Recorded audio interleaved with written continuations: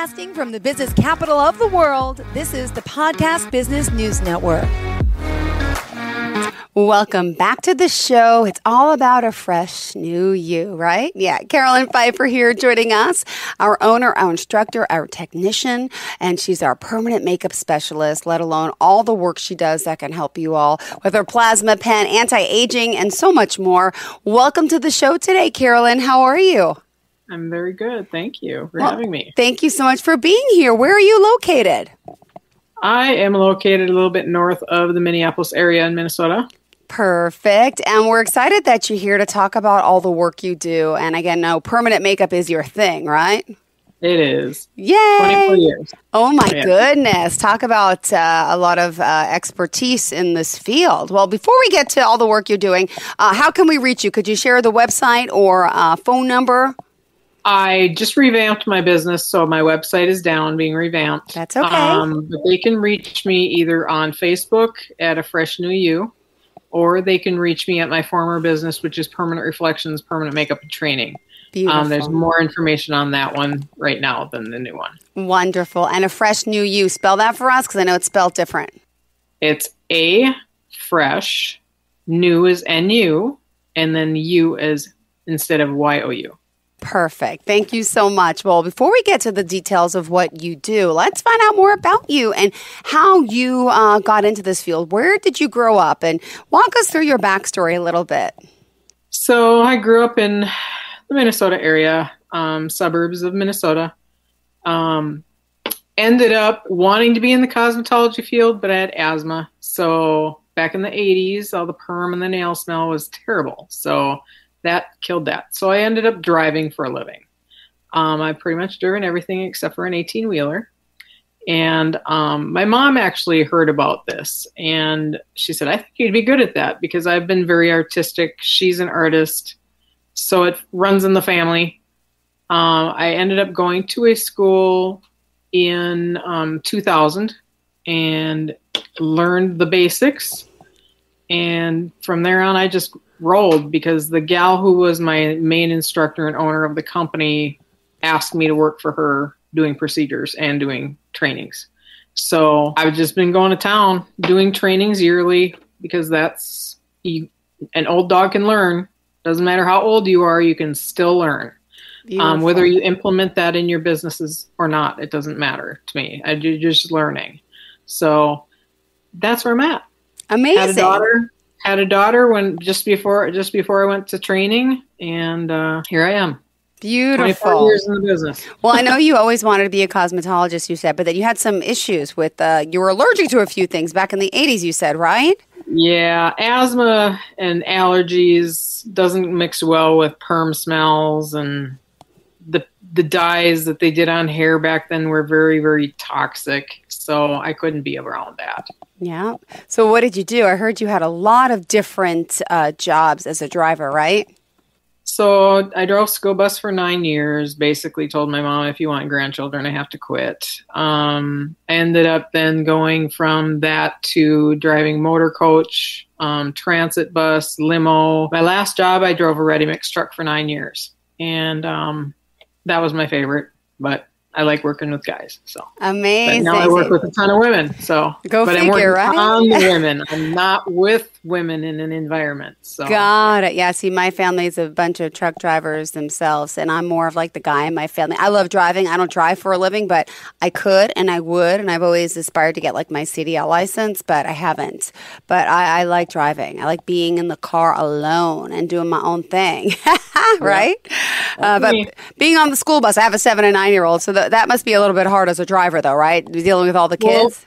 Well, back then it was, back then you could, go to the back of the bus and say, hey, get your end up front. They weren't going to do anything. If it was an older kid, you could just grab them by the jacket and haul them up. Now you cannot do any of that. I mean, they're going to videotape you, plus you're on camera in the bus. But I was one of those bus drivers that I always befriended the bad kid, which mellowed the bus.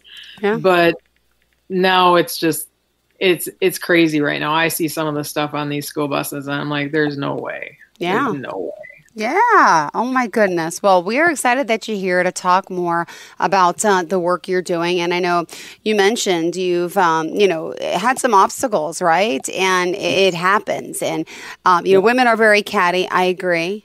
Yeah. Hence, I think that's why you probably get along better with men like me, right? Yeah. Correct. I agree. Well, thanks for sharing that with us. And is there anything else you want to share before we get started? Do you want to talk about maybe who inspired you when you were younger? My mom in driving. My mom has driven school bus now for 42 years. She's 82. Wow. And she still drives. So she inspired me to drive. As for my business aspect, I just knew I could do this and I said, I'm going to do this. This is my jam. Mm-hmm. And I'm good at it. I really love doing it. I love making people feel better about themselves. Yeah. And all that. All right. Well, hold on. I got to now go over, all this work that you're doing. And there's three, different aspects that we want to kind of break down, right? And It's relating to your potential clients and the honesty of discussions you have. So tell me about what they're coming to you for. So there's two things that I do. My main one that I've been doing for 24 years is permanent makeup. Mm-hmm. I started in the industry where it wasn't that known. Mm-hmm. And I was basically, and still am, word of mouth. I don't advertise. I don't promote myself. What I get is what I get. Mm-hmm. But I do work on a lot of different people. My main thing with clients is honesty. If they want something specific on their face, so say they bring me a picture of J-Lo's eyebrows. Mm-hmm. And they're a real slim-faced woman, and she's in her 60s. I can make that eyebrow, but it's not going to be identical to J-Lo's, but I'm going to morph it to themselves. You know what I'm saying? They can't have J-Lo's eyebrows. They're not her. So you got to get the realistic expectations of what you can or cannot do. Mm-hmm. And if they say, well, this is exactly what I want, then I say, well, I'm sorry, I can't do that. I'm going to have to let you go. Yeah. Because I refuse people. I don't want to do something on somebody that someone's going to say, who did that to you? And they say, and then they tell every one of their friends, don't go to her. So you have to understand that, the money may be fun to have, but your name is more important by doing right by the client than it is the money coming in. I mean, I know people that will just throw anybody on the table and just work on them. That's not what I do. And there's one main thing that I don't do, and I don't tattoo anything black. And I fought with the industry heads in this industry about that. Black turns blue. You look at old guys with old light gray blue tattoos. Those used to be black. You see a person with a navy blue tattoo or an outline that's navy blue. That's black. Mm-hmm. But it does it sooner on an eyelid because it's a thinner, crepier skin, and it pulls the blue tattoo colors out of that black sooner than it does on anywhere else.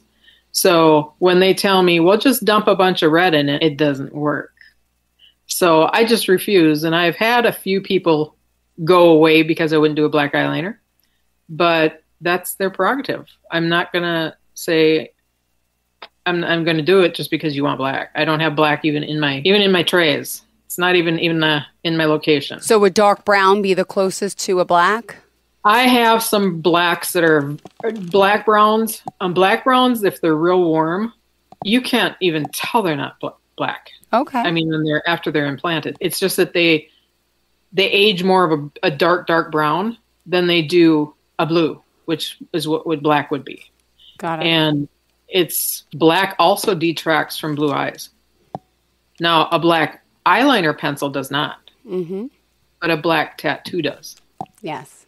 Whereas if someone does a dark brown, black brown on their eyes and they have blue eyes or green eyes, it pops those colors so much more than a black tattoo. Got it.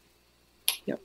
Well, let me ask, what types of permanent makeup services do you provide? You obviously mentioned the eyebrows. You mentioned underliner. What else? So brows, I do a bunch of different types. I do powder, which is solid. Okay. It can be soft and natural or dramatic, whichever the client wants. I do hair stroke brows, which is done with a single needle. It looks like hairs. I've been doing that for about 15 to 17 years. And then nano brows, it's the same thing, except it's done shallower so it doesn't stay as long, which I try to talk all my clients into doing either powder or hair stroke. I steer clear of microblading because right now the amount of fixing that I'm doing on microblading is terrible. Well, let's go over the difference. Some people might not even know what microblading is compared to using permanent makeup techniques. So could you share that with us? So powder brows, hair stroke, and nano brows are all done with the machine. Okay. Microblading is done with, I hate to say it, an X-Acto knife tool. Some of them are very pretty. Doesn't matter. They're still an X-Acto knife tool. They are, instead of having a razor blade in there, it is an angled row of needles, which cuts a line in your brow area very shallowly, and you soak pigment into those lines. Okay. It lasts tops 1 to 2 years. If it lasts longer, it was done incorrectly and it was done too deep. Mm-hmm. It does look very nice immediately after, but what people have to understand about microblading is instead of a nice clean cut with like a razor blade, this row of needles rips. So if you get the lines too tight, they blur underneath and the color forms solid. And that is what I fix all the time. Mm-hmm. And most of these girls doing microblading training, unfortunately, are learning online. They're not learning from a teacher. They're learning online. They're working on fake skin, so they don't see the blurring till their client comes back after their first procedure. Got it. So those are the main eyebrows that I do. And by the way, just you are certified, trained. I mean, just so people know your credentials, if you don't mind, because there are people out there. I go to my local nail salon and they offer this, and I'm just like, are they even qualified? I've never did it, but I'm like, not everybody is. Could you just share what type of qualifications should someone be having? In Minnesota, every state is different. Yeah. So in Minnesota right now, as of 2010, you have to go an apprentice somewhere, either go get training somewhere and then find an apprentice to apprentice you your 200 hours to get licensed. When they changed the laws in 2010, I ended up grandfathering in because I had so many procedures under my belt. I didn't have to prove anything more than that. Yeah. I just have to pass sanitation and sterilization and all that. Mm-hmm. So with that, I'm a licensed tattooist with the state of Minnesota. I was trained, master certified, and instructor certified back in 2006. So I do teach. I have gotten out of that because people don't want to do the jobs anymore. They don't want to work. They expect me to do everything, and I'm not doing it. Mm-hmm. So it's just, I've done training yearly, gotten certified on many different aspects. I have done eyeliners on horses. I've done tattoos on animals. I didn't even know we could do that. I want to hear about this. So if you're a horse person, any horse that has white eyelids or pink eyelids, okay, most horses have brown lids, black lids, but if they have white, they get cancer in those lids because of the sun nowadays. Oh. So if they have like an expensive stallion that's either anything that's white, say it could be a quarter horse, it could be a paint, it could be a cremello, it doesn't matter what it is, but if they have pink lids, if you go in and tattoo that eyelid black, they get a better chance of not getting eyelid cancer. Wow. And are they awake for this as well? Do the horses tolerate you? Or you have knocked out. I was going to say, I'm like, that's got to be hard. Yeah, okay. I'm not going to fight with a horse to tattoo there. But you have to be fast because a horse can only be on its one side for 20 minutes immobile. So you have to do it quick. Then you have to flip them and do the other side, and then they pop up. Wow. Yeah. You taught me something new today, Carolyn. This is great. I love hearing this. I've done dogs, like show dogs. Some of them want like they have a pink side, like it's gotten like vitiligo where you lost your melanin. Mm-hmm. They get vitiligo on their nose, so it's pink in a spot. But if they're a show dog, that's like a disqualification. That's like a bad thing. So I've done about 2 of those, but I don't like doing that. Yeah, mostly humans, for us human folks. So the eyebrows. I'm a human person. I would rather do a human any day. And so what else do you do on the face? So I do eyeliner. I do upper, lower. I can do lash line, a thicker eyeliner. I can do wings. My thickest eyeliner actually is like almost a half an inch thick, and it's winged. I mean, it's like, wow. But she's an Asian gal that wears lash extensions. Mm-hmm. So with their hooded lids, if she didn't have that thick eyeliner with her lash extension, you'd never see the eyeliner. Got it. Mm-hmm. So, and then I also do the wet ledge. I'm the only tech in the state in Minnesota that can get it done and keep it. Wow. And wait, so you're talking like the inner here? Yep. Where people put pencil. Yep. And now, how do you is it anesthetic? How do you numb that area for someone? Is that? I'm not a nurse or any of that, so I cannot inject anything. So I use topical creams. Most of my people are amazed at how painless it is, but I get 3 different versions. I get, this doesn't hurt a bit, this tickles terrible, or ow. Mm-hmm. Now, my owls are normally people that are really fair. They're harder to numb, but I can get them numb. Got it. And so, like, you could put a lotion on the inside of the eye, like, so that's obviously safe for your eyeball because it's going to get in there too. Yes, all my topicals for eyes are pH'd for the eye. Good. And that's what a lot of people don't know. They has to be pH for the eye, so it doesn't cause you issues. Beautiful. All right. So, what else besides the eyes do we do on the face? Lips. I could imagine. So I do full lip color. They like to change the names of these things every few years. Now it's lip blushing. Lip blushing is the same as lip color. I mean, it's just a softer color. Mm-hmm. I've done lip liner and fill. I have done lip augmentation, which it's doing darker on the outer and slowly softening that color into the middle, so it gives you a fuller lip. Nice. Once it's healed. Or straight color. I have done lip liner. I don't like just doing plain old lip liner because I had that done when I was in school. Within about 4 or 5 years, my lips started turning a little softer. Now I have ring around the mouth. Really? So I ended up having my full lips tattooed. Got it. Okay. Got just it. Just to get rid of that because I'm like, every time my mom would see me, put some lipstick on. Mm-hmm. Yeah. Now, what about other corrective things? I know there's artists out there that do, like, for women who've lost their breasts, mastectomies, they can actually do the nipple type pigment. Do you do any of that? I do areolas. I love doing them. I do them very realistic. I don't like to post my pictures on Facebook because they get flagged all the time. I also do some scar revision. I've done vitiligo for some people. But that is a different animal. It has to be in remission for quite a while. It cannot be on the creep. If it's on the creep, it's just going to creep faster. Mm-hmm. So I always tell my clients, I'm not going to work on you if it's even slowly creeping because it's just going to make it go faster. Yeah. I do not do what is the big thing right now is people wanting freckles. Never even heard of that. Really? Oh, my Lord. Really? I get calls every week. Yeah. Not like a Cindy Crawford mole type thing. We're talking freckles? Like freckles. And I'm like, okay, first off, the pigments fade.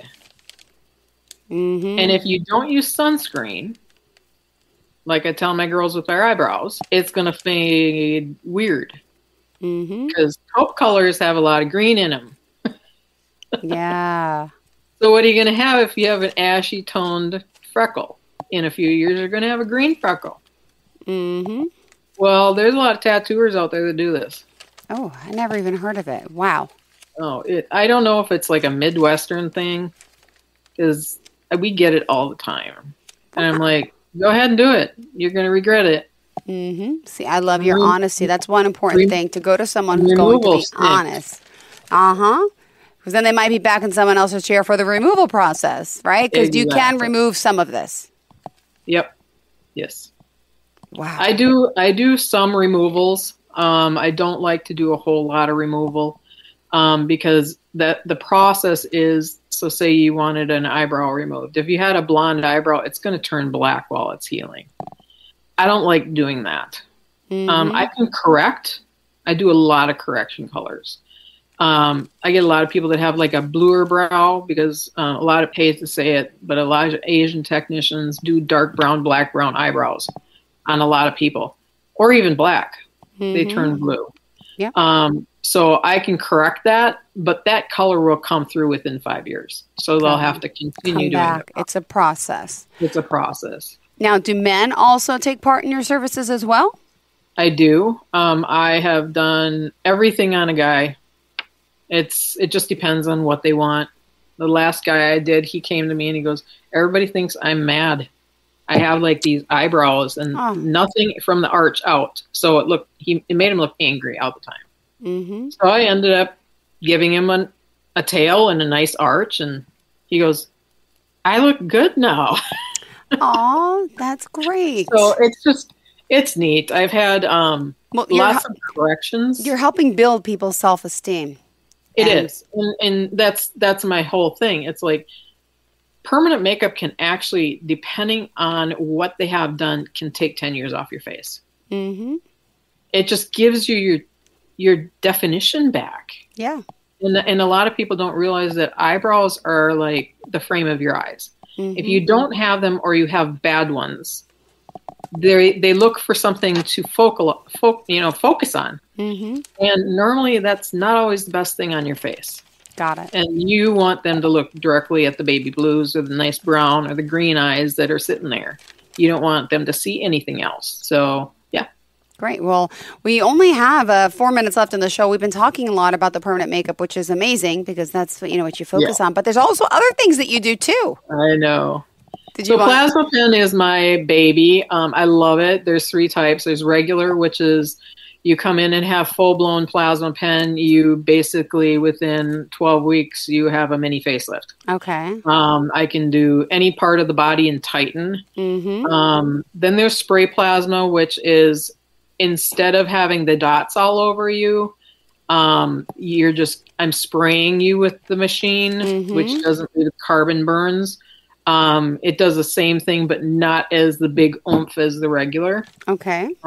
Baby plasma is using the fractional tip and the smooth tip to just run over your face. Okay. With it. I just did that a week and a half ago, and I posted my pictures on Facebook.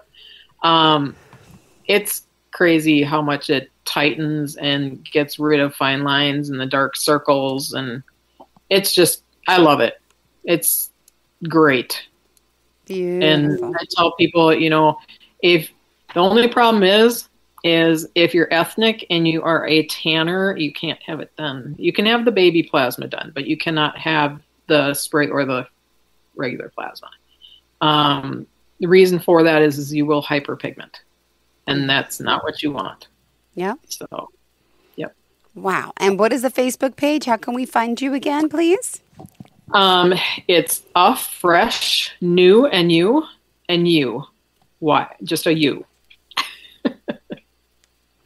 Or permanent reflections, permanent makeup. Perfect. Do you have a phone number or email you want to share as well? Sure. 763-242-0397 is my phone. It's my direct phone. If I don't answer, I'm busy.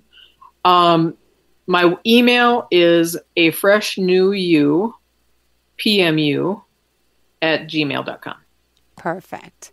Well, it's a pleasure getting to know you, to talk more about what you do. And obviously, if you're in the area, again, in Minnesota, do you have clients that fly in from other states, or is it mostly around Forest Lake? No, I get people from all over. I mean, I had a client from Spain fly in. Okay. I had a gal from Winnipeg drive 18 hours to me twice to get her stuff done. And I actually had a gal from Alaska. And I'm not just talking Anchorage. This girl took a puddle jumper 8 hours to get to Anchorage. Oh, my goodness. To get twice. So, and I'm like, isn't there anybody around you that can do this? And they're like, I've seen your work. I want you. And I'm like, okay. So I think it's neat. I'm just like, it just, to me, I'm just not that type of person that brags about that stuff. I just go, okay, thank you. and humble. I just glad they come to me. Oh, so, yeah. Well, we appreciate your time here. Excited that you're joining us, and I hope we get to connect again. Are we scheduled again for next week? I'm not sure. Okay. I got to talk. No problem. Well, If we do, I would love to see, maybe we can pull up some like before and after pictures and maybe go through your Facebook page if we can share your screen next time. Be great to see some of the work you're doing to help us all look better, feel better. And that's what it comes down to. I appreciate your honesty and, doing the right thing as someone in your field, because there's plenty of people that don't. They'll give anyone whatever they want, and that's the repercussion. But I love your honesty and clearly your dedicated hard work and your education. And you've been doing this for quite some time. So we appreciate you being here. And one more time, tell us the best way to get you. 763-242-0397. Beautiful. Thanks so much. Pleasure getting to know you today. And hopefully we'll connect again soon. Thank you. Great job today. And we'll connect soon, Carolyn, okay? All right. Bye-bye. A fresh new you. Bye.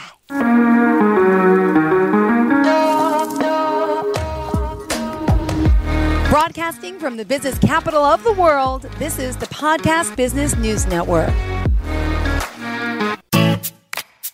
Hi, this is Terry Crews, actor, former football player, game show host, father of 5, and all-around big dude. I'm also an expert on drama. I know all kinds of drama. There's the good kind that comes with having a house full of kids. There's the bad kind, like season-ending injuries. There's the necessary kind, like having an agent in Hollywood. And there's silly drama, like the drama around my percolating pectorals. And then there's the drama you can skip. Skip the drama that comes with not having your high school diploma or equivalency. Find free adult education classes near you and finish your high school diploma. Visit finishyourdiploma.org. Or text diploma to 97779. Message and data rates may apply. Reply STOP to opt out. That's diploma to 97779. And leave the drama to actors like me. Brought to you by the Dollar General Literacy Foundation and the Ad Council.